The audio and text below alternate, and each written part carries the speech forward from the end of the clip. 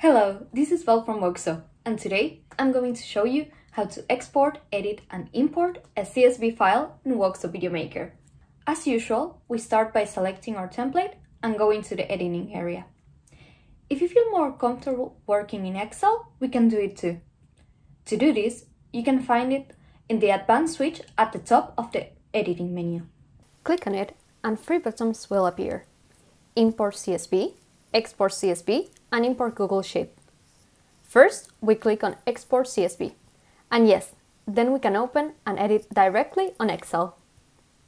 We can also use Google Spreadsheets and create a new document. Then, click on File, Import. In the new window, click on Upload and select a file from your device. In my case, it's automatically saved in the Download folder. Select it and click Open.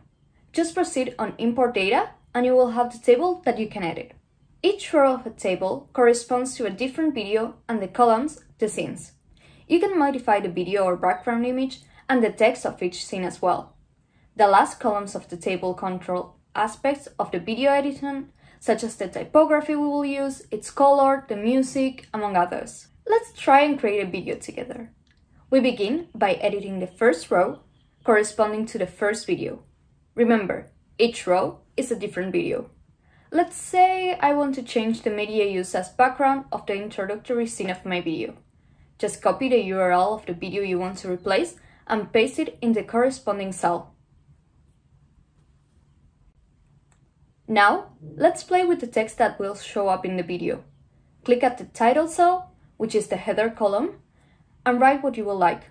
Remember, keep it short. We'll do the same for each text column, or we can also leave it empty if we want. To create another video, just click the row below and customize the content, just as we practiced before. To import from Google Spreadsheets to WOXO, click on Import Google Sheet.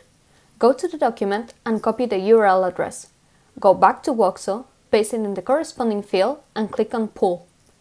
You will need to select and confirm your Gmail account, and once done, click on Import Video and voila! Now you just need to export the videos. And yes, it takes less than 60 seconds. And that's it! It's that easy. We just created tons of videos in just a few minutes.